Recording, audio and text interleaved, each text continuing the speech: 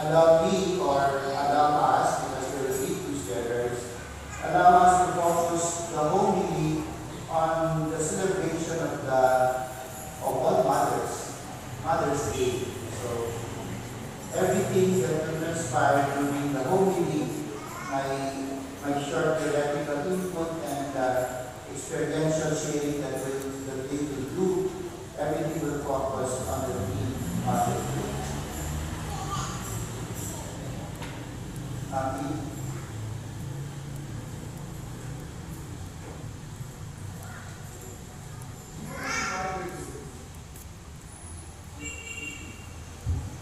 Human motherhood means sharing in the creative power of God.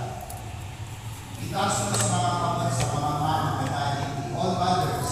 Palihog, thank you very much. This day is for you. Ini nga ayaw para kaninyo. Human motherhood, we're talking about you. Human motherhood means sharing in the creative power of God. Sabihin siya, ang tawhanong pagkainahan nagkahulugan sa pakikambing sa mamugnaon magahong sa Diyos. Only God can create life. Diba? During the creation story, ihatagin ka pinahuli ang tanan. Taas sa itaas, nakas sa ubos, kung kauban nato hindi. And particularly, iyang ihatagin ko gininhawa ang abo na nanahimong tao. Only God can create life. But during the unity of the husband and the wife, they can create life. They can create a new life. Particularly the mother, because she will continue taking care of the baby in her womb. And after 9 months, she will deliver a very healthy baby. Ang tawhanong, balik naman, ang tawhanong pagkainahan, nagkahulugan sa pakikambit sa mamugnaon na gawin sa Diyos. Our second point, ang talagsawang pagkainahan ni Maria, we're now shifting to Mary, from human mothers to our spiritual mother, Mary. The special motherhood of Mary is rooted in her being the mother of God. Ang talagsawang pagkainahan ni Maria, nagagamot sa iyang pagkainahan sa Diyos. Libo-libo ang mga babae, minilyon ang mga babae sa kalibutan, pero kusa lamang ang itawag na hulaan sa mga babaeng kanan. Si Maria na tungkol sa iyang pagkainahan sa Diyos. Tawhanong mga inahan, kamo, at inianak akong bago namatay na mama, iganihan to ang atong espiritual na inahan, si Mama Mary, ihapon sa ni Cristo kanato, naging siya pagbuwan, ania ang iyong inahan. John is representing the entire humanity. Iyan itang iantras, ibu katawhan, ania ang iyong inahan. Si Mary, iintras ni Jesus kanatong anak, inahan, ania ang iyong anak. Sa wala pang mamatay si Cristo sa krus, iyang bibigin kanato ang iyong inahan, isip atong isiphan ang inahan. Then finally, ang Diyos matawag gihapon na inahan.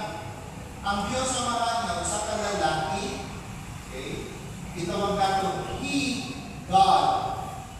God na lalaki, He does God. No?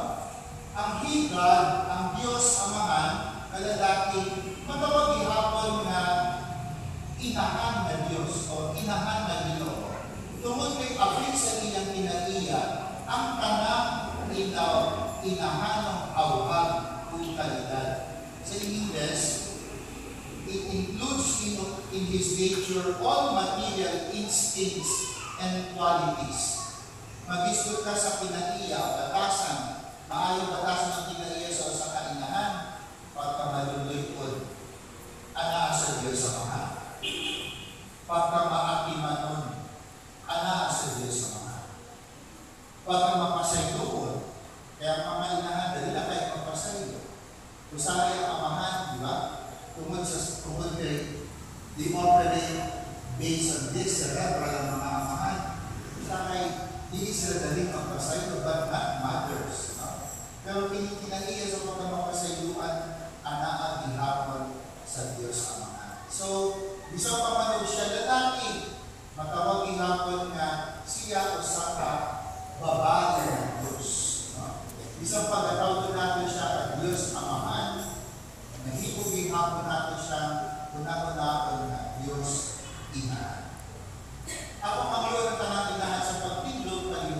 alang sa usa ka panalangin. Allow me and allow all of us to bless you during Mother's Day. Bow your heads for the blessing. The Lord be with you and with your spirit. Loving God, as mother gives life and nourishment to her children, so you give life and care for your church. Bless these women as we celebrate this day in their honor. May they be strengthened as Christian mothers. Let the example of their faith and love shine forth.